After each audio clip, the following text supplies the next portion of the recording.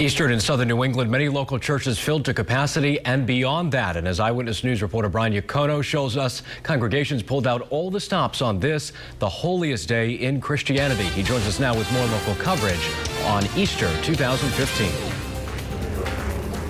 I traveled to Riverside and joined the congregation at St. Brendan. While there, I met a man who said Easter weekend allows him to share both his passion and his talent. Under a bright sunny sky, there was a steady flow of families walking into St. Brendan Sunday morning. For many of them, this is their home. On Easter, it's a celebration, a packed house. And from the choir to the brass section, angelic music fills the air. Brian Marr is the man behind the trumpet. As a brass player, Easter is one of the biggest days of the year.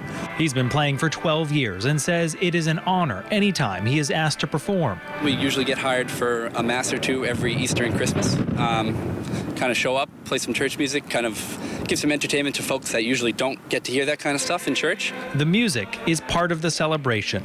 From children cradled in their parents' arms to the blessings of holy water, there's a message this Easter, the responsibility of these people outside these four walls. My friends, we're here today because 2,000 years ago, Jesus took a handful of bad yeast, the disciples, and made them good, and then sent them into the world to proclaim the good news.